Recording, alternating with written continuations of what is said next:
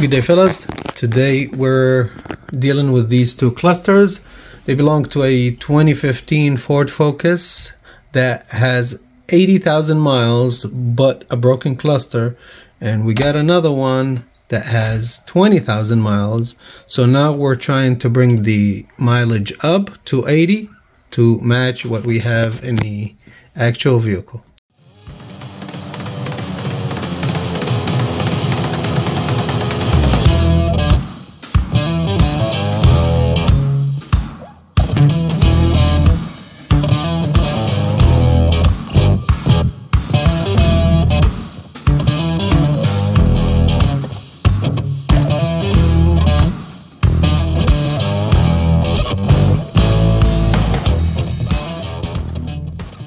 Good day, viewers. Welcome back to Dallas Auto Diag Night Shift.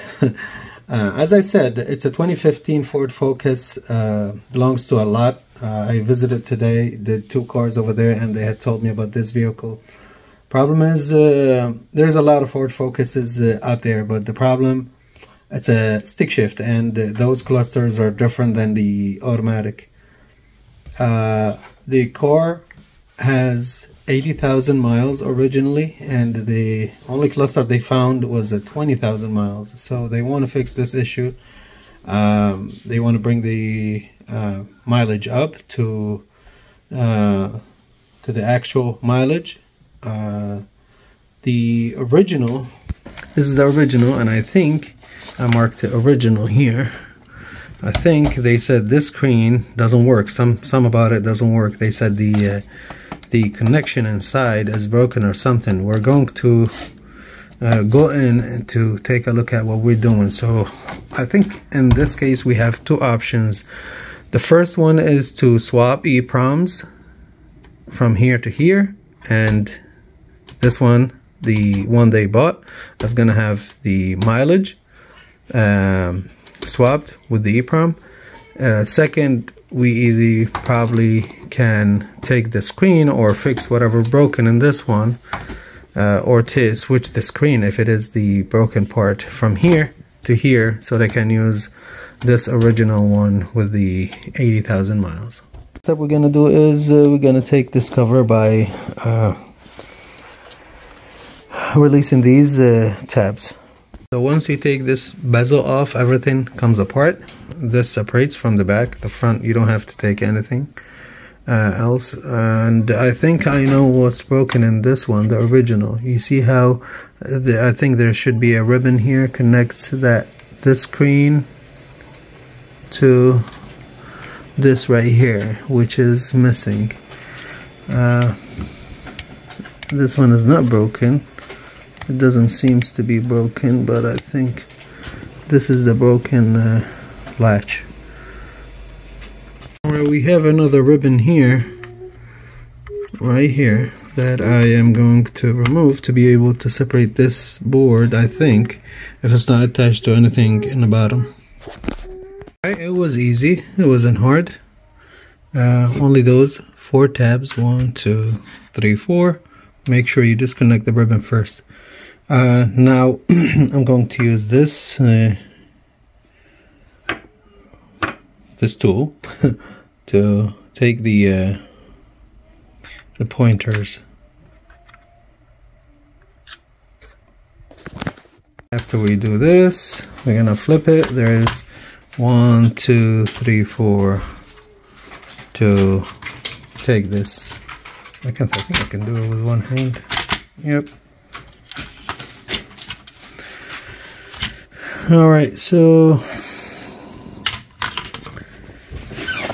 we have what I think an EEPROM 1, 2, 3, 4. It's 4-legged, and there's 5 right here, and we have another one here which is on the other side.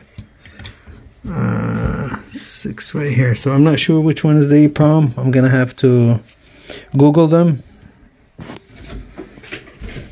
Let's do this.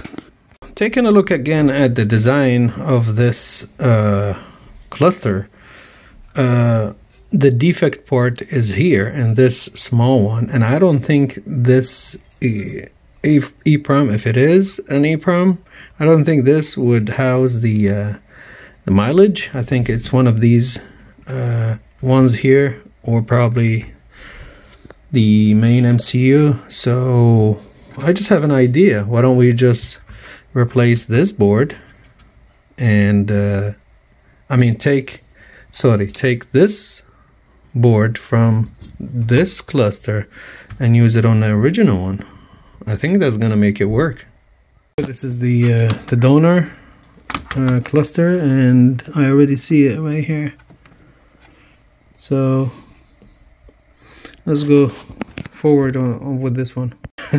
While I was trying to get this out carefully, my son come and he pushes the RPM needle, and I said, be careful, this is not ours, you might break it. He said, I was just trying to hear the sound. So he thought that when you move this, you will hear boom, boom. This is how it looks. The intact one, the good one. I was able to take it out, and now let's put it back here. Alright, so after half assembling it out, I want to try it before moving further. So this is the connector for it, this is the layout for it, and this is the instrument cluster right here. It has one power, pin number 3, power, pin number 10 is ground, and we have 1 and 2, 4 and 5 computer data lines. Now I'm not sure which one of these, either the medium speed can or the I can, the talk can happen through it, but here we're on the CAN bus diagram, and we see the two. If we follow them, I'm going to show you, this is the DLC, and we have not 14, 11 and 8 and 3 and 1. So coming here using this Go Diag harness, bench harness, I was able to put pin 11, number 1 right here. You see this number 1, this goes to 11 on the connector. Sorry, this 11 on the DLC goes to 1 on the connector. I said it backwards, and so on. So let me just make sure everything is in. Alright, now we're going to provide power.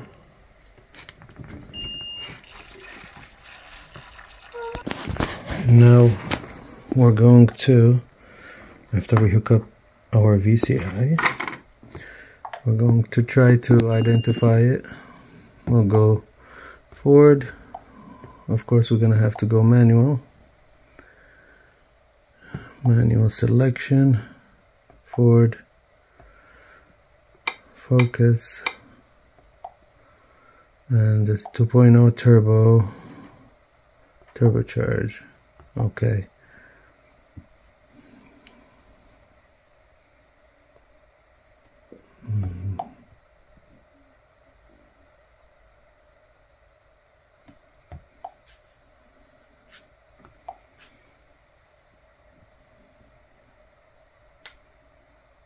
Okay, so it was able to read the cluster.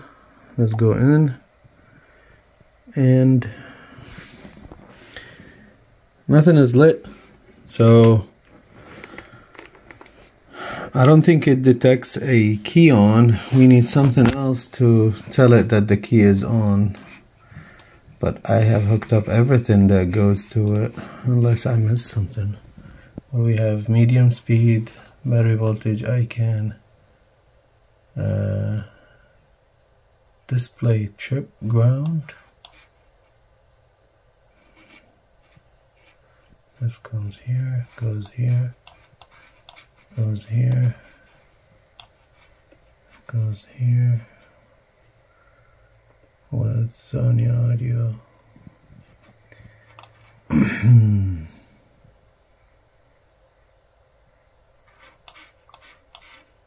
Not sure. No. Display signal.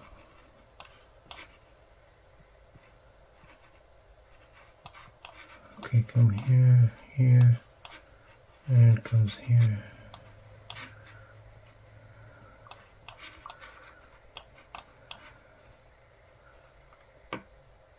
Park selected and ground, yeah. All right, what we need to do is, let's look at the live data. Look like we need to hook it up to the vehicle itself to be able to read the mileage.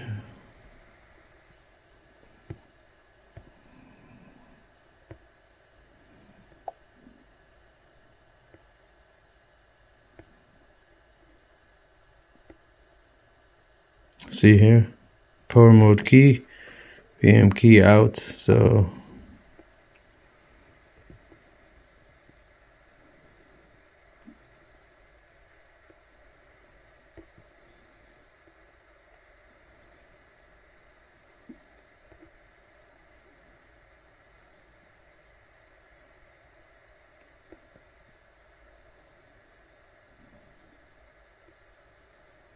total distance miles, it says 0.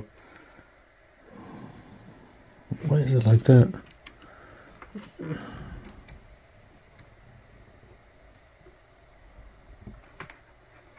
Check up the power one more time.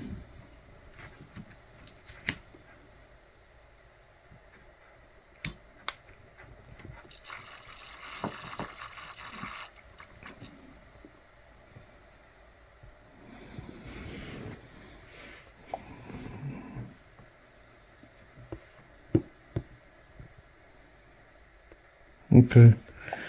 I think using active tests we can zero the needles. Okay, let's put this here. Let's start with speedometer. No, we don't want any data. And right now 0%. Let's do 10%. But right now it's not on 10, it's 15, so let me zero it. So this is 10. I'm gonna increase it to 20. And interesting. Why is that? That should be 30. It might. No. Yeah, that's not good. That should be 40%. 50%. Yeah, you know what? I think it's 50% of 180. So 50% of 180. Let's go back to decrease. 50% of 180. That should be 90. Now we're on 80. Let me put it on 90. Okay, so now it's on 90. Let's go decrease. 0%. Okay, I think you see now it's on 0 sharp. So this is 10%, which is about 20, which makes sense because this is 180. So yeah, increase 30, 40%, 50%. Yeah, it should be on a 90. It's a little bit above the 90. Let me fix it. We're gonna do the same thing with the temperature gauge. Let's go 10, 20, 30, 40, 50. Okay, let me zero it to the 50, to the middle. I think this is 50. Let's decrease to 0 again. Now 1, 2, 3, 4, 5. Yep, this is 50. I'm gonna do the same thing with the other two. I don't want to bother you. I looked everywhere in the scanner. I couldn't find anything that would make us turn this on, so we're going to send back to the customer and make them plug it to the car, and hopefully they can send us a video or a picture to as a verification of repair.